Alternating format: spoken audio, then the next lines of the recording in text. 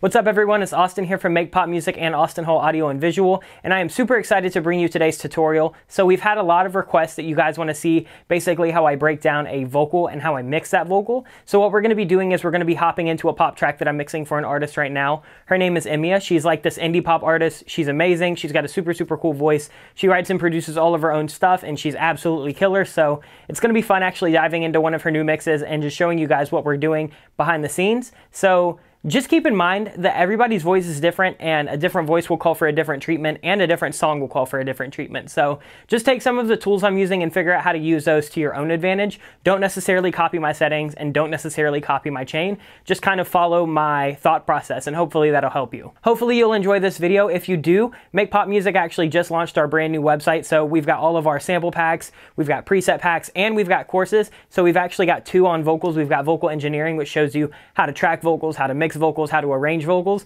Then we've got vocal production, which kind of shows you, you were provided these vocals in a mix or in a production. And then there's just different techniques that we use to really spice that vocal up and give it some flavor. So the production one's more like creative mixing, and then the vocal engineering one is more like your standard vocal mixing. So if you want to, go check those out right now. We would love the support. We've got a ton of free goodies, so make sure you sign up for the mailing list either way, and check out some of the blogs and YouTube videos that we've already got on the website.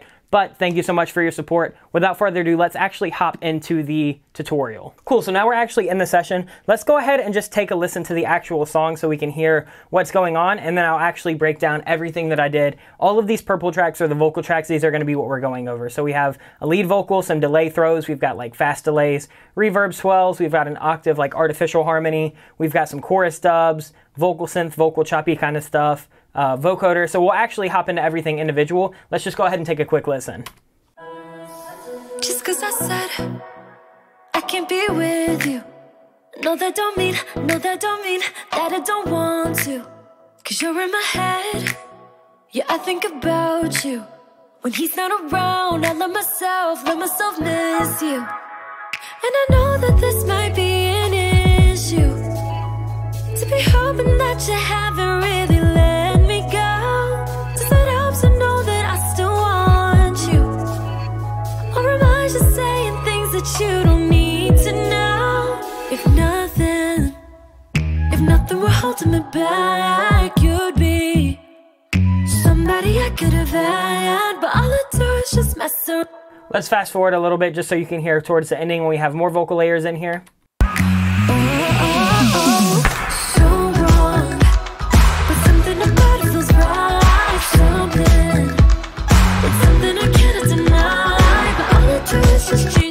Cool, so let's actually go ahead and hop into the vocal. So this first track is just like her little reverse vocal. I actually didn't need to do anything for that. I just left that as is, so we'll skip that. Let's go to the lead vocal. Let's actually take a listen to how it sounded when she sent it. So she sends her vocals already tuned and edited and everything, and they're tracked really well. So check this out. Just 'cause I said I can't be with you, no that don't mean that I don't want to. So the first thing I like to do in all of my vocal mixes is just turn on auto-tune and set it to the key of the song, and just get the retune speed and the correction style somewhere that it feels right. Normally retune speed I'll go between like 20 and 30, and I'll normally do correction, especially on like a pop song, at like between 20 and 50, just so it's not super auto-tuney, but it's definitely got that really tight tune sound. So that's the first thing in the chain. That I don't want to, 'cause you're in my head. So she's got it tuned, so it's not doing a ton, just catching anything that might have slipped through the cracks so I don't have to go through and spend hours and hours tuning it. Next is going to be virtual mix rack, so let's go ahead and start.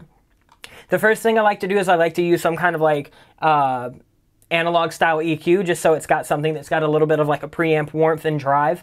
And then I can also just use some of these parametric bands to do some stuff. So her vocal was really bright and almost kind of thin, so what I did is I added like some 220 for some body. You can kind of hear it right here.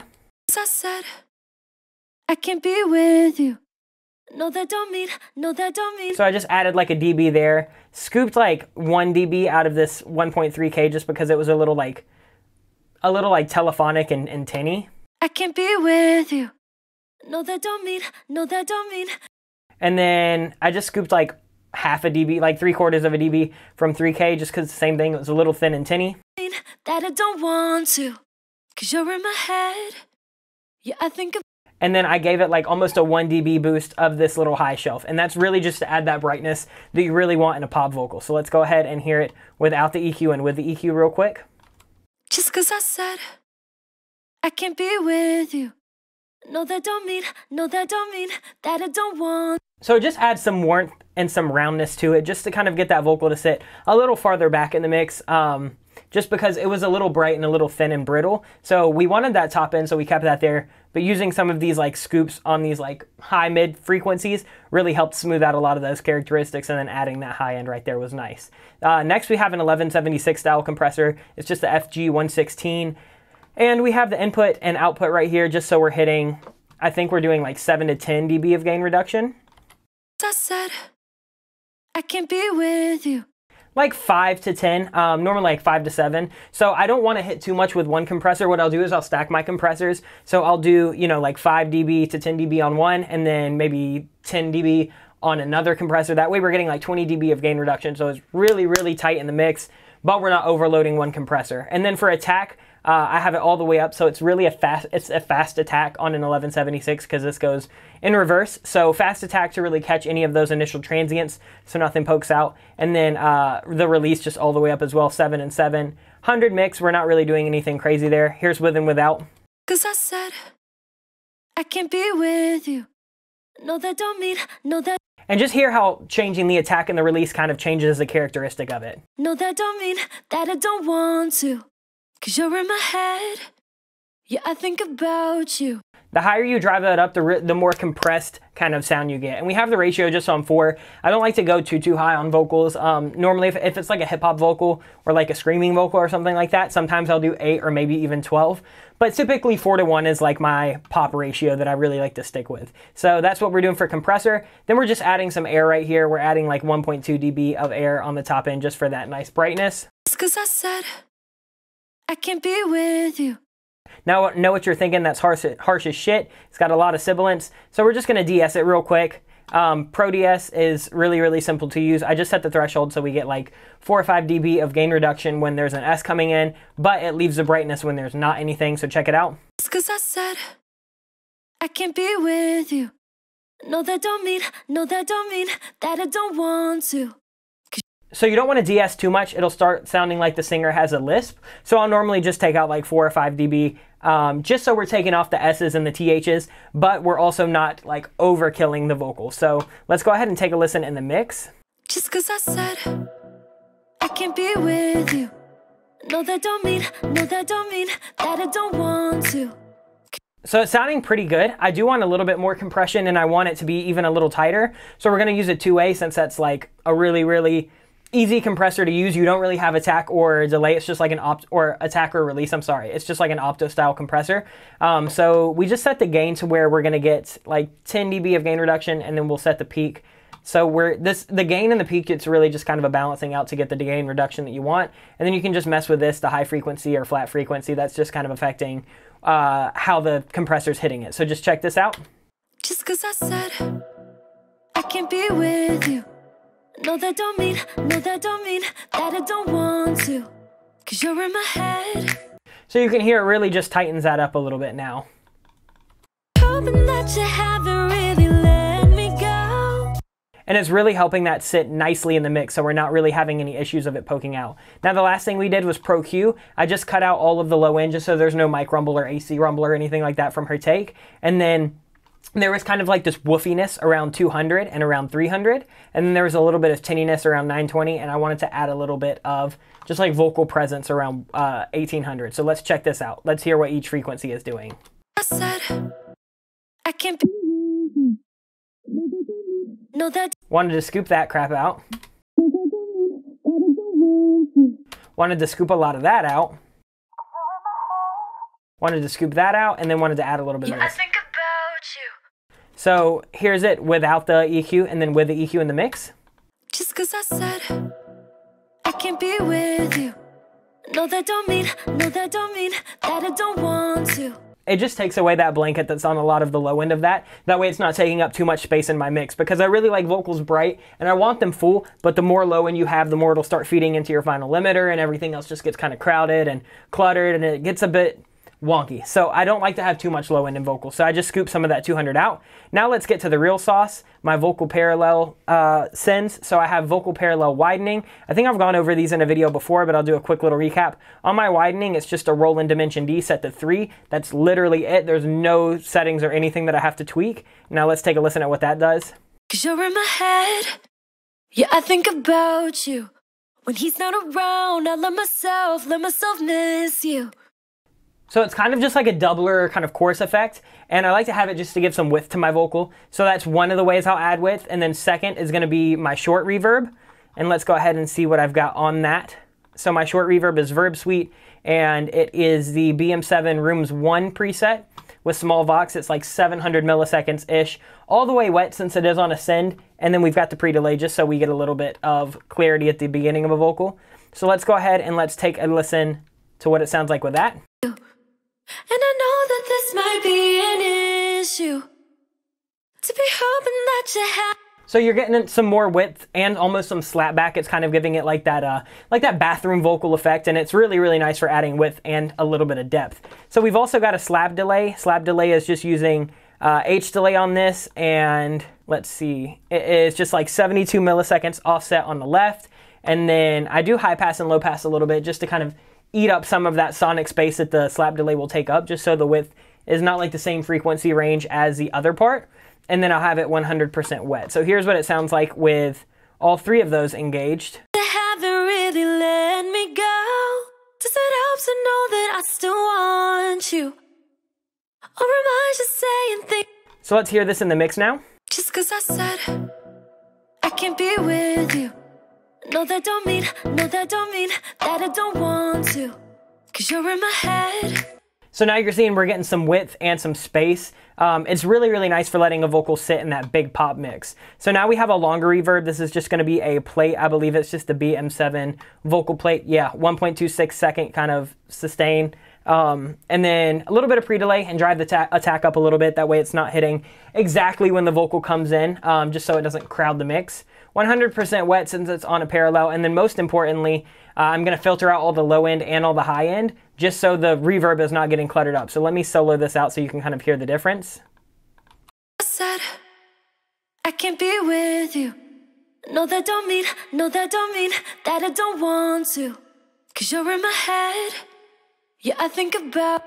So I like to take out a lot of those low mids of that reverb, especially on this particular instance, just so it doesn't clutter up the mix too much. I'll normally EQ out and filter my reverbs and my delays, just so they don't get too much in the space of that lead vocal. Then we have our stereo vox delay. That's just H delay set to an 1/8 on ping pong. Feedback is pretty low, wet is 100%. High pass and low pass just a little bit to filter it out, and then high pass and low pass here again, just to give it like that telephonic effect. And then I like to feed my delay back into my longer reverb. That way that delay is not a dry delay. That way it's not just the source signal dry, just being repeated. It's actually got some of that reverb on it to give that some tail. So it's a really, really good way to kind of extend your reverb so it doesn't necessarily hit until the end. So check this out. Just 'cause I said I can't be with you. No, that don't mean that I don't want to. 'Cause you're in my head. So now that's pretty much it for the main vocal. Let's take a listen. Just 'cause I said I can't be with you. No, that don't mean that I don't want to. 'Cause you're in my head. So she actually had this that she sent. This is just her fast delay throw, and I just added a bit crusher just to give it some cool production effects. Filtered it out so it's not taking up too much space in the room, and threw a delay on it. So here's, or I'm sorry, a reverb on it. Here's what it sounded like with hers. Just 'cause I said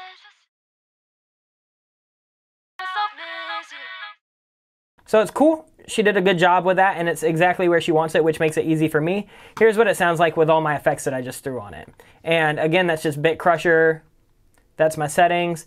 Pro Q filtered out, and then just a really big kind of like hall style reverb on this. So check this out now. know that this might be let myself miss you. And I know that this might be an issue. And then she also did these reverb swells, so she sent these to me. And then I just added my own reverb to kind of help them sit in the mix a little bit better. You'll hear it right here. Check it out. Need to know if nothing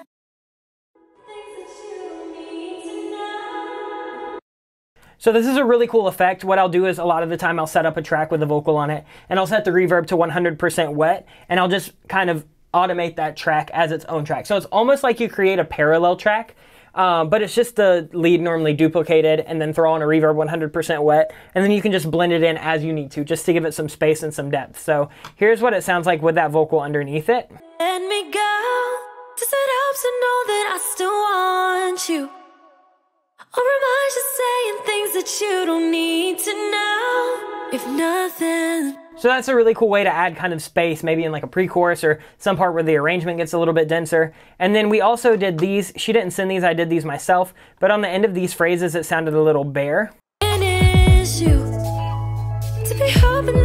It sounded a little bare on that end phrase, so I just copy and pasted that vocal and then duplicated the actual chain, threw on a big hole 100% wet and H delay, like 50% wet, 40% wettish, and then just filtered it out. So I basically made my own delay throw. That you haven't really let me go. Does it help to know that I still want you? Or am I just saying things that... So that vocal delay adds a nice little space to that. So now we're basically up to where we've got other stuff coming in. So once we get here, she actually did a lot of this vocal production herself, so I just really had to mix it.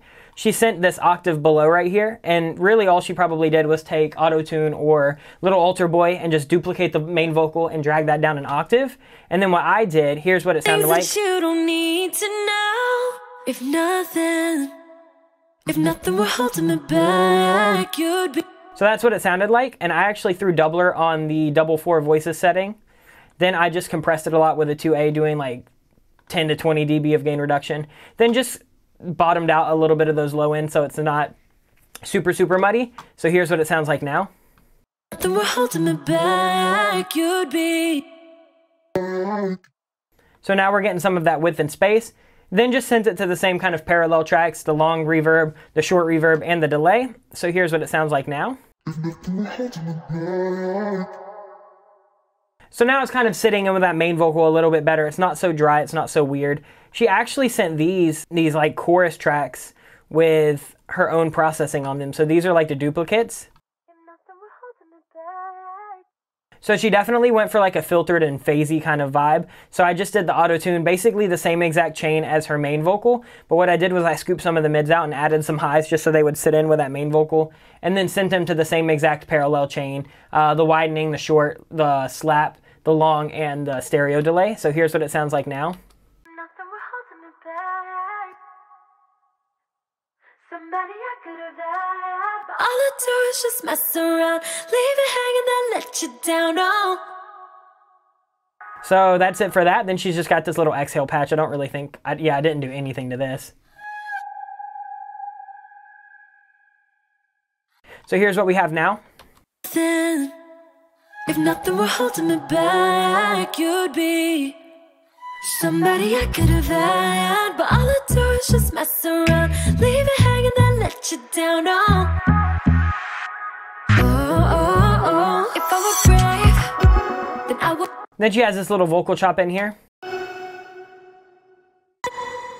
I didn't have to do anything to it, it sounded cool. Then she's got this vocal synth right here. All I did to this was filter out some of the lows and boost some of the highs, added my own reverb just to give it some more depth, and added my delay. So here's what it sounded like when she sent it.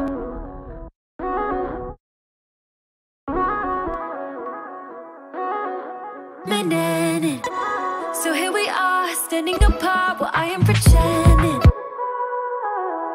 Then she sent these ad-libs. She also did all the processing on these, so I didn't really have to do too much. Very similar. Everything kind of goes to these same parallel delays, and everything kind of just gets duplicated from that main vocal track. So you can kind of hear, here's what it sounded like originally.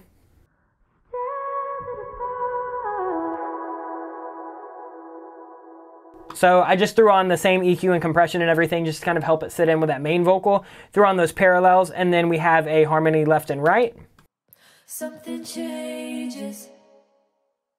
And these are, again, just the same kind of chain from the main vocal. And then what I did is I just scooped some of the 300 out here, and I think some of like the 400 or 500 out here. Yeah, 450 out here, just because they were kind of mid-heavy. So here's what it sounds like with the main vocal in those. nothing changes.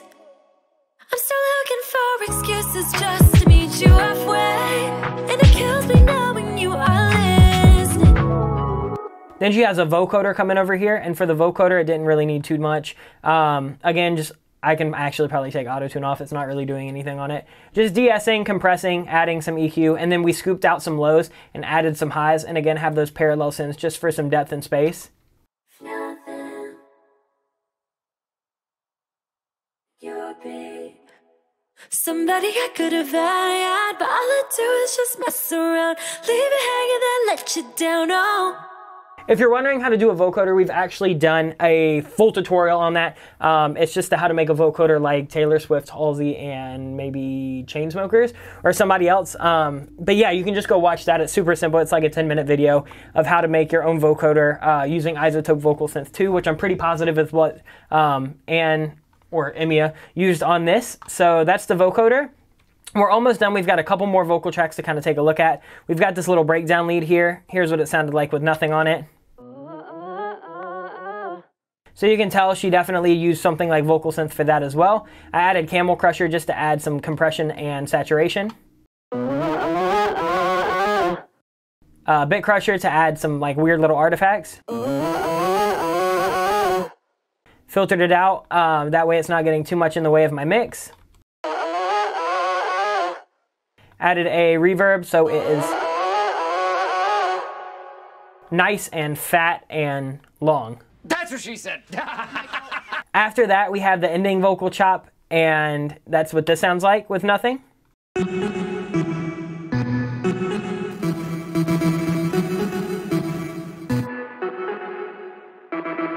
Again, bit crush, filter out, super simple. She had this bridge delay that she did herself. I just added a doubler just to give it some space and then threw on my own reverb.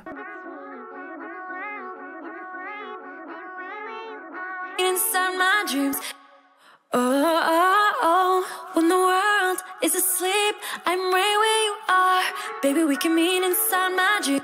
So I added doubler just to spread that little vocal delay kind of thing out, so it's not in the way of that main vocal, and then I just threw on some reverb to push it back in the mix a little bit. And then the last two things we have are we have this one little chop right here